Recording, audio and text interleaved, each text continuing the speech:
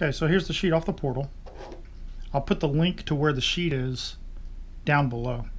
But the way this works is you do your AC performance test and you find out if you have high discharge pressure, high suction pressure, low suction pressure, high suction pressure, and then also check your suction line. So that's the line between the expansion valve outlet back to the compressor. Is it cold and frosty, or is it warm and dry?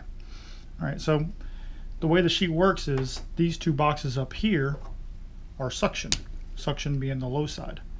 So I'm just going to color these all blue. All right, so if your suction pressure is too high, you use the high suction chart. Leaking compressor reads, low compressor RPM, defective open expansion valve, compressor capacity low, just worn out. High discharge pressure also causes high suction. Low suction pressure is these things. You want to do them from top to bottom. So the most common problem will usually be the top. So work the top down. All right. The next two boxes talk about discharge. So on this side you can see high discharge pressure. On this side you can see normal to low discharge pressure. All right. I think in the quiz we asked what causes high discharge. So we got restricted condenser airflow, you know, fans in op, bugs, dirt, NCG, overcharge, restricted discharge line, etc. All right. Now down in this area here on the very bottom, remember this is the suction line. So I'm just write suction.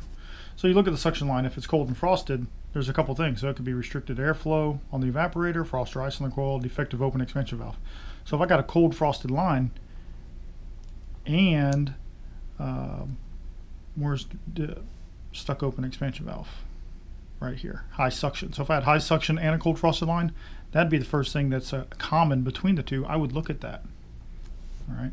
On this side is a warm dry suction line. Of course, most of the time it's going to be just a moist line, cool moist line. So if it doesn't fit in that category, you can use this as more things to look at. All right. Really nice sheet to tell you where to go once you run your performance test.